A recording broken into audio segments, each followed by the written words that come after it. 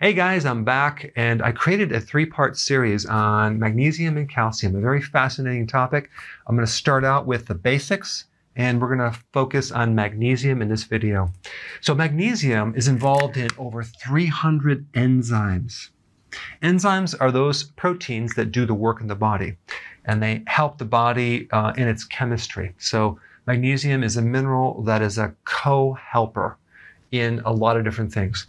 Protein synthesis, which basically making protein, hair, nails, muscle. Energy production. So magnesium is like the spark plug that allows energy to be created in the mitochondria. That's the energy factory of the cell. It's also involved in bone, muscle, nerve, and glucose, carbohydrate metabolism. You need magnesium. So if you're deficient in magnesium, you get cramps. Those cramps could be in your back, in your legs, in your calves. It could be even in the arteries.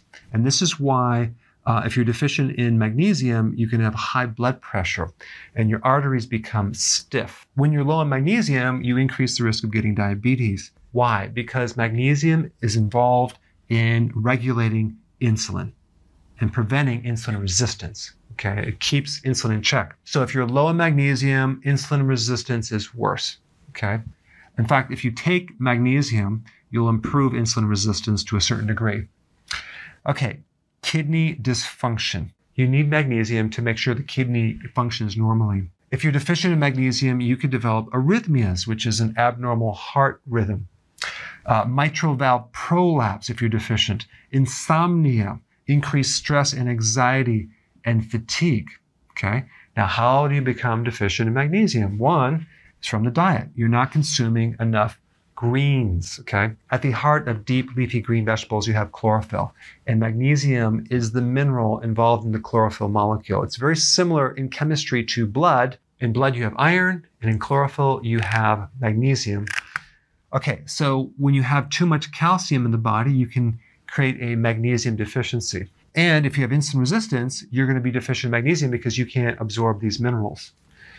So your glucose will stay a little bit higher. Now, when you consume refined foods, especially refined carbohydrates, you create a magnesium deficiency. And of course, eating junk food and drinking alcohol and sodas will also deplete you of magnesium. If you have GI problems, whether it's an ulcer or scar tissue in your gut, or IBS, you won't be able to absorb as much magnesium. If you had a gastric bypass, you won't be able to absorb as much magnesium. Also, if you're on medications to lower acids or prevent the production of acid, as in antacids, that alone will prevent the absorption of magnesium. All right, in the next video, part 2, we're going to talk about the relationship between magnesium and calcium and magnesium and potassium. Now we're on part 2. Okay, so one thing you need to know about magnesium, magnesium is involved in relaxation. Calcium is involved in contraction, but it's also involved in cellular signaling and cellular reproduction. So the function of calcium goes way beyond just making bone. It's involved in a lot of different things. But as far as the interaction of minerals, when you have low magnesium, you're going to have high calcium. They kind of work opposing each other. So if you're high in calcium, you're going to cause a magnesium deficiency. Okay? So they kind of teeter-totter. Now, when you're low in magnesium, you'll actually be low in potassium because they work very closely together. They don't oppose each other. They work with each other. And if you're low with potassium, you have low magnesium. So how does this relate? So let's say, for example, you're taking a supplement, a straight, pure potassium supplement without magnesium. You'll end up finding that it won't really work without magnesium because you need this with this. And this is why when you eat food, you always have these minerals together, not isolated. Or when you take an electrolyte powder, you normally see all the electrolytes together when you take them. They're more functional that way. Let's say you have insulin resistance, which most of the population has. You'll end up with a magnesium deficiency. You'll have excess calcium, and you'll have low potassium. Okay, now let's talk a little bit more about calcium. Now we have the inside of the cell, and we have the outside of the cell. As far as this electrolyte, calcium, you have 10,000 times more concentrated calcium on the outside of the cell than you do on the inside of the cell. Now, potassium is much different because you have 98% of the potassium inside the cell and only 2% outside the cell. But calcium is different. In order for calcium to be transported, you have this thing called a voltage-gated calcium channel. This is basically just a gate or a door to allow calcium to go in and out, and also it controls other things as well. You need calcium to even produce insulin from the pancreas. So it's involved in a lot of different functions, including signaling certain things. Now, if you have too much calcium inside the cell and this ratio is not correct, you develop a condition called intracellular hypercalcenosis, which is a fancy term for you have too much calcium inside the cell. This is very, very dangerous, and it's very common for a lot of people. In fact, a drug that a lot of doctors use for high blood pressure is called a calcium channel blocker. So calcium channel blockers basically prevent the calcium from building up inside the cell, and you can lower blood pressure from that, okay?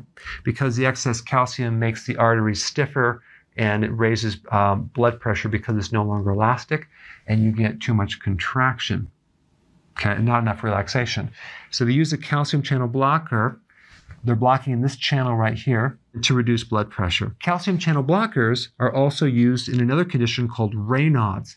And that's a condition where the circulation at the end of your fingertips is really bad and poor, where you get this like almost purple because the smooth muscle is restricting blood flow to the end of the fingertips, especially if you're going outside in the cold or you touch something really cold. So calcium channel blockers improve that simply because they inhibit contraction and increase blood flow. And then we have bronchospasm or asthma. Why would the calcium channel blocker improve a spasm in your lungs?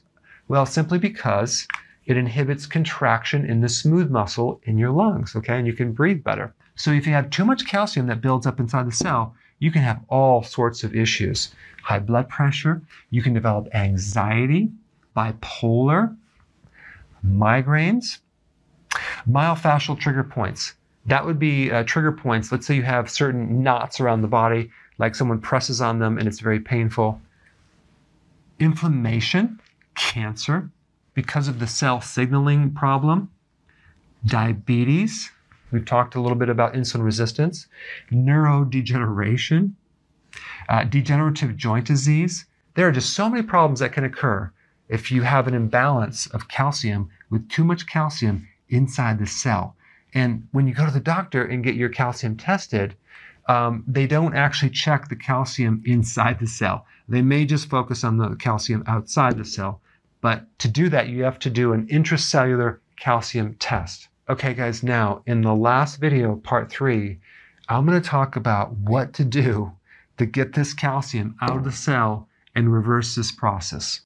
Now, we talked about magnesium, we talked about calcium. Now we're going to talk about how to get rid of the excess calcium outside the cell. There is 10,000 times more concentrated calcium outside the cell than inside the cell in relationship to this mineral calcium. We've never really had a problem with too much magnesium, but we definitely have a big problem with too much calcium. And I don't even recommend taking a calcium supplement unless you're taking it in a complex with other things, because if you're taking calcium carbonate, that's like basically rocks, and that can aggravate this condition. But what I want to talk about now is what to do to get this calcium out. There's several things you have to look at, okay? It could be you just need some vitamin D3. Now, if it's the summer and you're getting sun, well, you probably don't need any vitamin D. But if it's winter, chances are you might need some vitamin D to help this. And this is why a lot of times in winter, people start getting bone pain and kind of inflammation, not just from the deficiency of vitamin D3 itself, but from the accumulation of calcium, okay? It makes things stiff and rigid.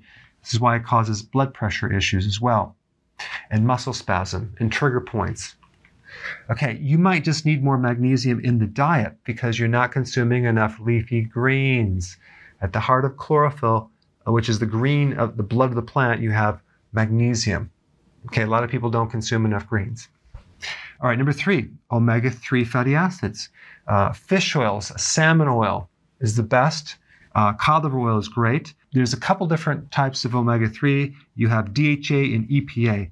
It's the EPA that will help lower the excess calcium. Okay, so omega-3 fatty acids. All right, then we get vitamin K2. Vitamin K2 is different than K1. It's a fat-soluble vitamin that helps transport calcium out from the wrong places and into the correct places. So you may be deficient in vitamin K2. And guess where you get vitamin K2? In fatty foods. If you're on a low-fat diet, well, guess what?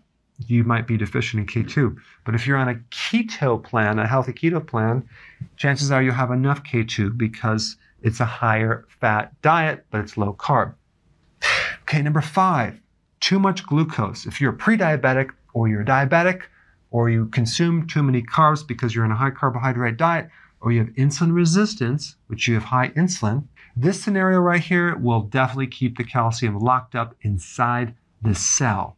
This is probably one of the more common reasons why people get high blood pressure and they have calcium problems and they have inflammation. Interesting. So going on a low carb diet, low glucose, you're fixing insulin resistance. Guess what? You're going to get rid of inflammation. Why? Because you're going to balance out this right here. And lastly, something called EMF, electromagnetic fields. Okay. Now the channel, the door, which opens outside the cell for calcium to leave, is called a voltage-gated calcium channel. So there's electrical things going on, and EMF interferes with this channel to the point where the calcium won't leave. The calcium will get stuck inside the cell. So how do you get EMFs? This right here. Use the speaker on your cell phone. Don't hold it next to your head. Okay, I see people doing that all the time. The Bluetooth is going to be a transmitter. That's going to make it even worse because you don't want these signals to go close to your brain because the neurons inside your brain can start to malfunction simply because they fill up with calcium. And that can create all sorts of problems with degeneration in the nerve cells and set you up for cancer and tumors and inflammation. All right, guys, there you have it, and thanks for watching.